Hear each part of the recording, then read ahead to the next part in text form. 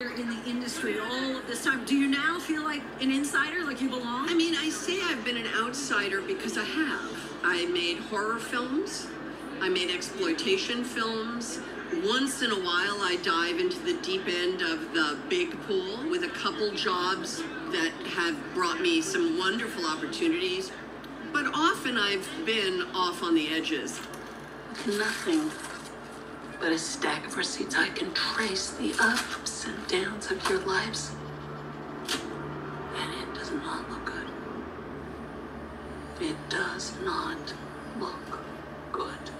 How did you find out about the nomination? What was your reaction? Kind of set the scene for that moment. I had people whisper in my ear, and I tried to not listen because I just didn't want to get my heart crushed by it. It's not something I ever thought would happen. It was never something I had put in a wish box, like, oh, I hope someday that happens. And certainly Everything Everywhere All at Once was not the movie that was going to take me to the Oscars. What did you do to me? Did you staple something to my forehead? A little low-budget, multiverse comedy, family reunification drama shot in 38 days in Simi Valley 3 years ago. So I promise you that that was not in everyone's mind. But Here we are. here we are. It's multi-layered and it's so nuanced. Tell me your reaction when you first read the script. You know what? Honestly, I didn't understand it at all. I met the Daniels. I said, I don't understand this, but I totally know who she is, which is my job. So the only job I have is to be her. I was just hoping you could enlighten me as to how, as a laundromat owner, a karaoke machine could constitute a business expense. I am a singer.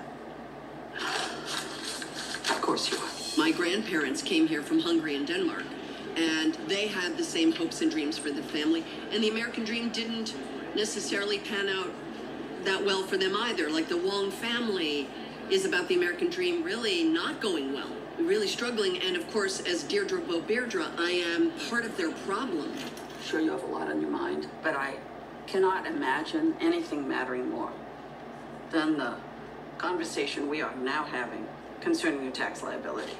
I recognized her as a forgotten person just like them, and I had a lot of compassion for her. And as soon as I knew about that or knew who she was, I was in. Talk to me about the physicality of this role. It felt like something totally different than anything you'd ever played, and yet it was someone who I think that the typical viewer recognizes right away. That's the beauty of what I get to do. The best compliment I got about this movie were people would say to me, 35 minutes into the movie, I didn't know it was you.